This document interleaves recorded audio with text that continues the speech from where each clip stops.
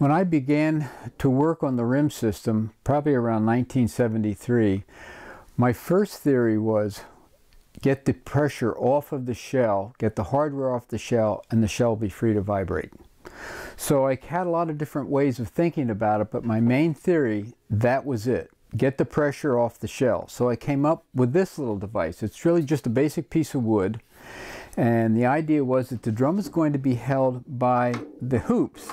And this one went on top, the bottom one slipped in, held the drum from the bottom, and if I just pop this on here real fast, as you can see, it was slotted. So as the drum is being held, no pressure is on the shell. There's just a little bit of a gap in this one area, and this was right here to keep the drum from rocking back and forth. But this held the drum, and it held it fairly securely, and I built this for 4 of the toms, this being probably the smallest one, the 12-inch, and I had one on a 14-inch and also a 13-inch. But I learned something after a few months. It worked pretty good for maybe the first 2 or 3 months, and all of a sudden drums didn't sound as good, and I couldn't quite understand why, and I'll show you. Okay, what was happening was something very subtle, and it happened over a period of weeks, months. All I knew is that the drum started to choke out again, especially the larger drums. The 12-inch still sounded fairly decent, but I had a 14x8 and also a 14x14 that I was hanging from a piece of wood like this. The structure was longer, but it gripped the hoop at the top and also the hoop at the bottom.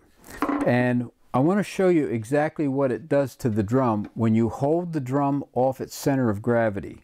The conclusion that I eventually came to that drove me into the R.I.M.S system concept was the fact that you cannot in any way hold a drum off its center of gravity. It just is not going to work, and I'll show you why. And most of the companies all make systems now that use an off the center of gravity system, so it's not going to work. It's going to choke the drum out, you're going to lose certain frequencies, and again, you're going to possibly damage the drum.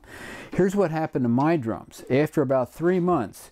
Now if you take a look at this hoop, when you see the hoop on the drum, it's supposed to be centered.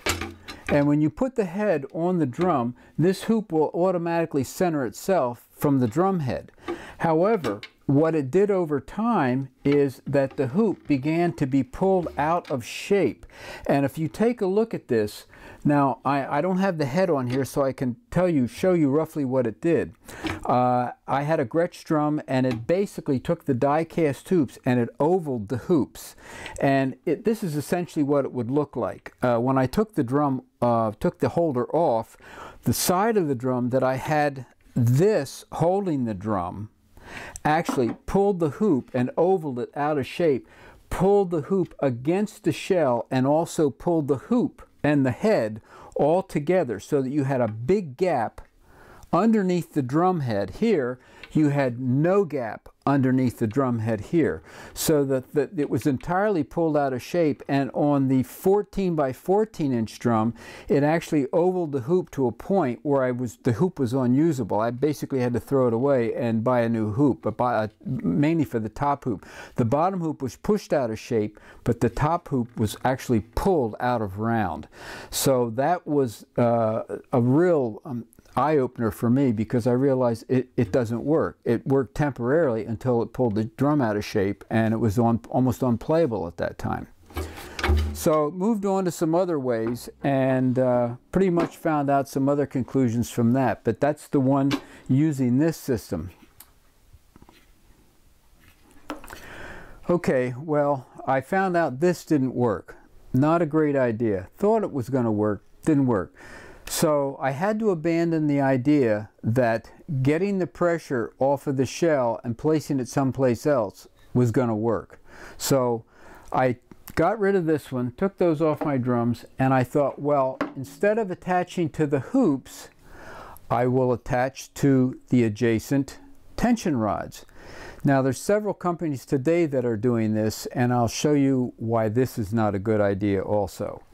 what I did was attach it to the tension rods, the adjacent tension rods, and I had a little pressure foot down here. Now if you look at this, let me show you.